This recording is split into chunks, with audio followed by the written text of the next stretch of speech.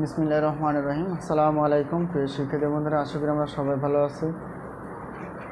তো আজকে আমরা আলোচনা করব ম্যাথ ফার্স্ট পেপার অর্থাৎ অনার্স এবং বিএসসির ফান্ডামেন্টালস অ্যান্ড ম্যাথামেটিক্স চ্যাপ্টার 9 থেকে। তো চ্যাপ্টার 9 থেকে আমরা আলোচনা করব প্রাথমিক সংখ্যা তত্ত্ব থেকে। তো প্রাথমিক সংখ্যা তত্ত্ব থেকে আজকে আমরা এক্সাম্পল আলোচনা করব 3। তো এই এক্সাম্পলে আছে খুব একটা গুরুত্বপূর্ণ প্রশ্ন, যে প্রশ্নটা ছিল ন্যাশনাল ইউনিভার্সিটি ইন ইউএস, এটা ছিল 2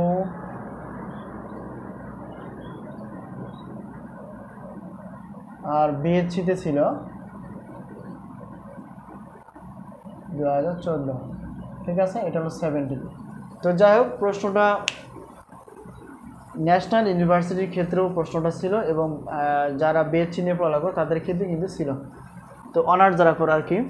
তো এখানে যাই হোক, এখানে 275 এবং 200কে সংখ্যাদের গসাগু নির্ণয় করো এবং গসাগুকে সংখ্যাদের যোগাশ্রী সমাবেশে প্রকাশ করা।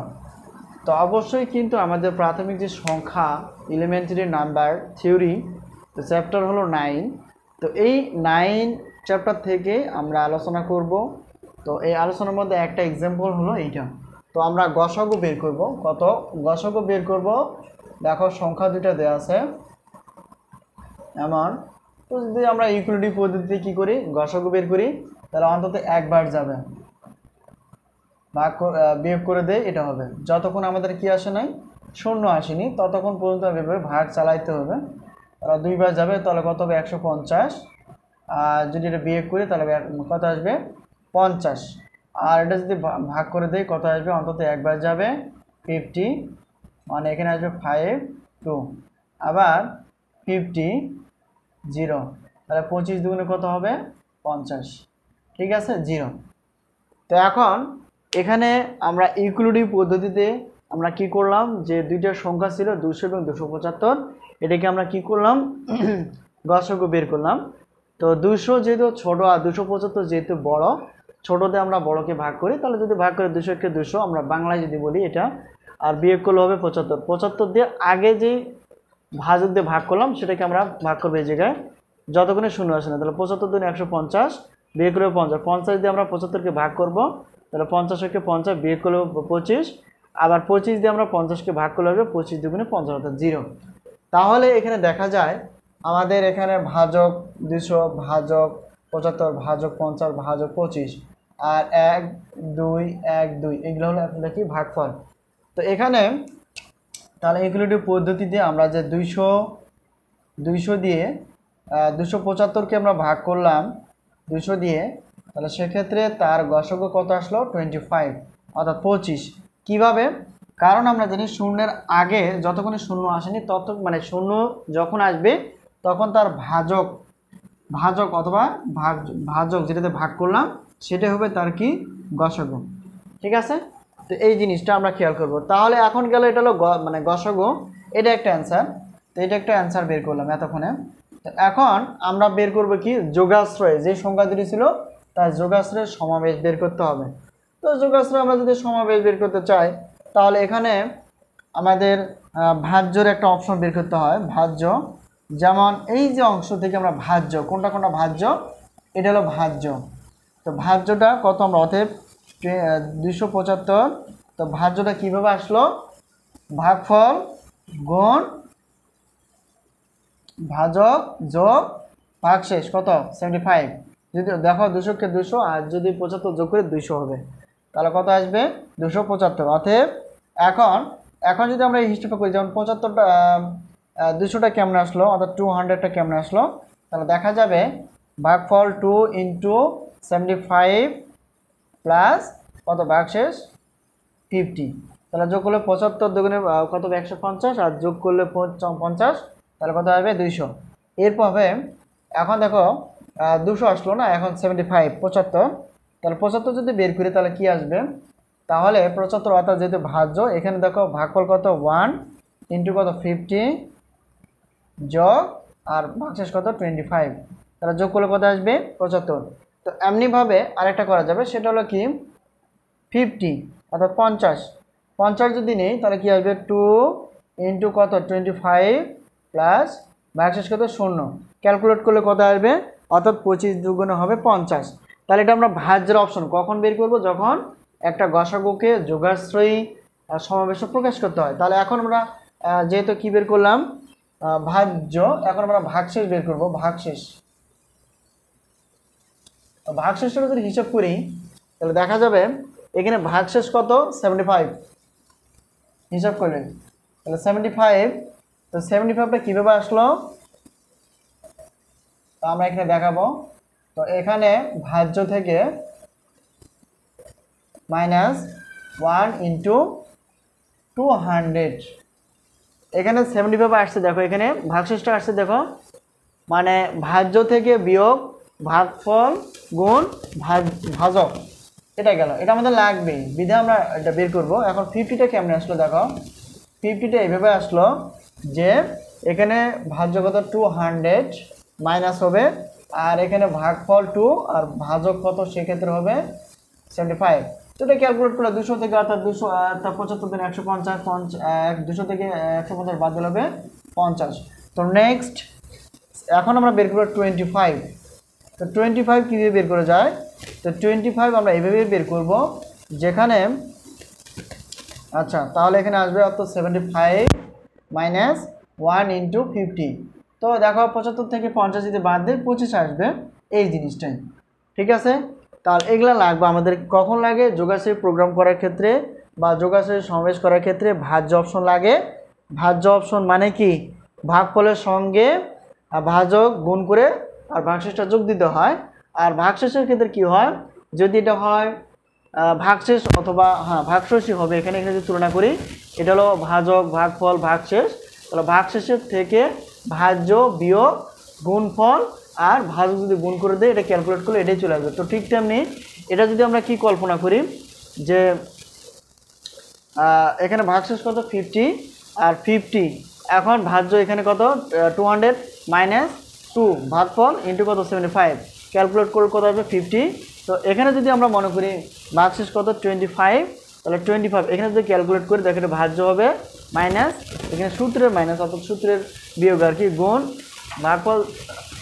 ভাগফলের 1 গুণ আর ভাজক কত 50। তো এখান থেকে যদি 75 থেকে যদি 50 বাদ দেই তাহলে কত আসবে 25। এটা আমাদের লাগবে। এখন কথা হলো যেটা আমরা গসাগু থেকে পেলাম, অতএব গসাগু আমরা লিখবো অতএব গসাগু। তো গসাগু থেকে আমাদের কি বের করতে বলছে, তো গসাগু আমরা পেলাম কত 25। তো 25কে আমরা কীভাবে করতে পারি, দেখো 25 এটা আমরা এভাবে পাই 25 মানে কত, দেখো তো 25 মানে হলো অ্যান্সারটা কিন্তু আমরা 25 মানে কত, এটা গসাগুলো 25 আর 25 পাওয়া মানে হলো এই জিনিসটা, অর্থাৎ 75 থেকে -1 ইন্টু 50 যদি বাদ দিয়ে দেই তাহলে দেখো কত আসবে, এটি কিন্তু চলে আসবে 75 থেকে -50 বাদ দিলে কত 25 আসবে। এখন 75 যা আছে তাই থাকবে -1 ব্র্যাকেট যদি ক্লোজ করি, দেখো এটা 50 মানে কত, দেখো 50 মানে হলো 200 থেকে 1 -2 ইন্টু 75 যদি আমরা হিসাব করি তাহলে এটা জিনিস আসবে। তারপর 75 -1 ইন্টু 200 মাইনাস প্লাসের মাইনাস, আর 1 এর সঙ্গে যদি 200 গুণ করি 200 হবে মাইনাস, মাইনাস হবে প্লাস, আর 1 এর সঙ্গে যদি 2 গুণ করি 2 আর ইন্টু 75, ঠিক আছে। এখন আমরা হিসাব করব, দেখো তো -1 ইন্টু 200 রেখে সামনে আনলাম আর প্লাস, দেখো এটা 1 মানে একটা যদি 1 ইন্টু 75 আর 1 ইন্টু 2 ইন্টু 75 মানে এটা যদি যোগ করে দেয় তাহলে 3 ইন্টু কত আসবে, এখানে আসবে 75। ওকে, এখন -1 ইন্টু 200 প্লাস 3টি যদি অপশন হিসেবে রাখি তাহলে এখানে একটা জিনিস কাজ 75 মানে কত, তো 75 আমরা বের করতে পারি, সেটা হলো দেখো অর্থাৎ 275 মাইনাস 1 ইন্টু 200 যদি ক্যালকুলেট করে দেই তাহলে কি আসবে -1 ইন্টু 200।